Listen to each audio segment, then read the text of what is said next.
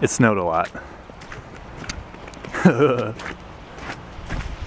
And 2 days later, the snow is all gone. The basement flooded. There's lots of water in the basement, just spread across the whole floor.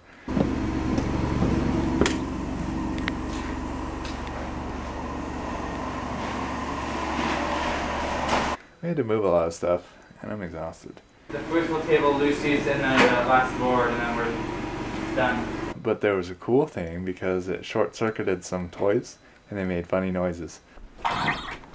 My family called a bunch of friends, had them help move everything in the basement to the upstairs or the garage or the shop. Make it back.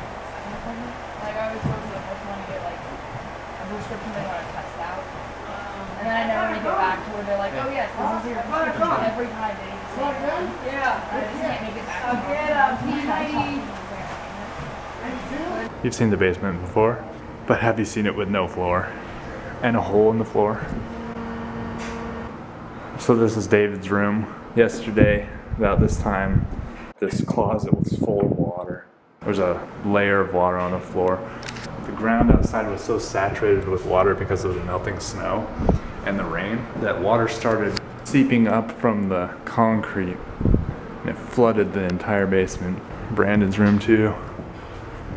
So they ripped out all the carpets, did some magic and put a hole in the floor and a pump to pump all the water. Instead of coming up through the concrete, it's all collecting in one spot and being pumped out. This is cray cray.